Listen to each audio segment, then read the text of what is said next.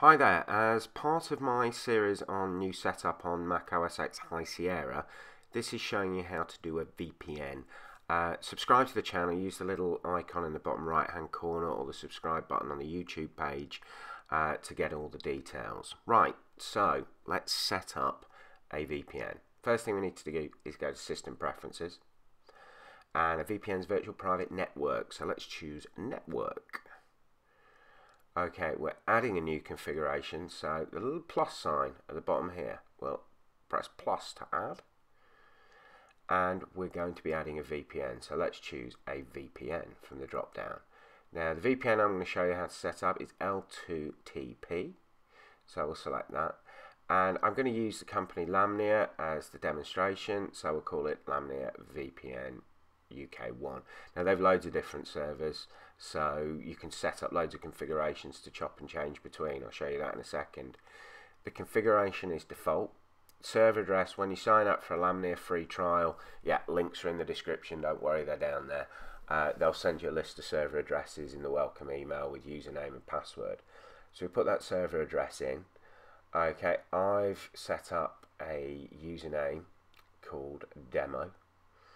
This doesn't work. You do need to get an account with them. It doesn't cost you any money. Get a free trial. Okay, don't use this. It's not working. It's be deactivated in seconds.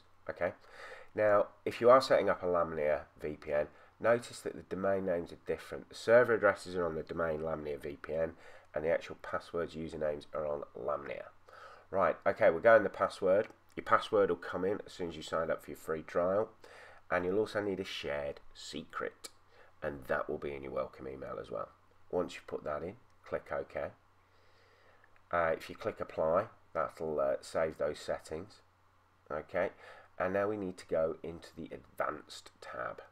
We're not doing anything that advanced, we're just ticking a box. Send all traffic. You can connect your VPN and it won't seem to work because you haven't clicked the send all traffic button.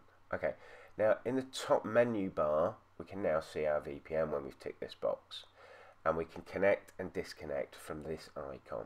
So I'm going to connect from here. It's asked me to apply. I forgot to apply. I'm glad it did that for me. So now you'll see that the VPN is connecting, and you'll see it up in the top menu bar and also on the screen here. We can disconnect and we can connect from this icon in the menu bar, and also you can see that you're connected. Very important. If you're using the VPN for security reasons, you want to double check that you are actually connected.